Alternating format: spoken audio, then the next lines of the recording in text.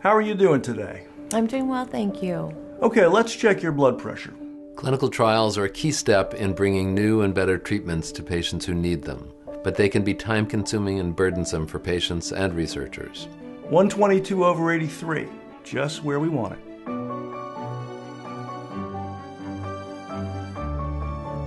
Hi, I'm Josh Korsnick. I take care of patients with ulcerative colitis, and I am part of a team that is developing a new way of conducting clinical trials.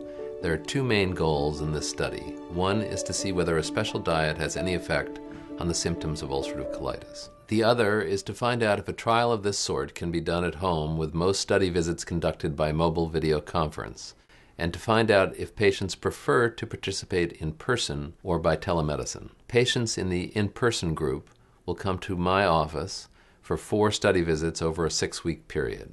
Study visits in the telemedicine group will be conducted in patients' homes using a smartphone that we will provide.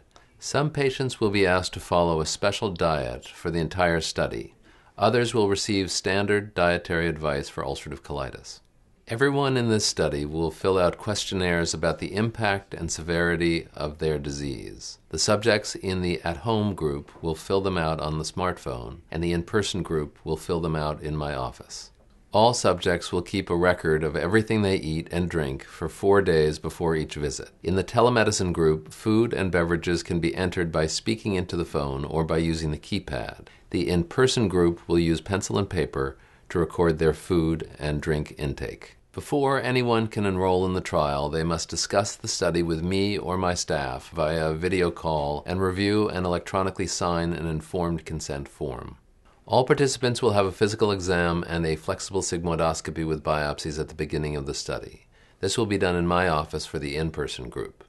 In the telemedicine group, these routine procedures will be performed by each patient's own doctor. In addition, visiting nurses will come to patients' homes to collect blood samples. Great. See you in a month, and be sure to call me if that headache comes back. If you have ulcerative colitis and would like to learn more about this study, please review the information at dietaryuctrial.com. If you think you might be interested in participating, please fill out the Am I Eligible questionnaire. You can also find out more by emailing or calling and speaking with a member of the study team. Thank you for watching.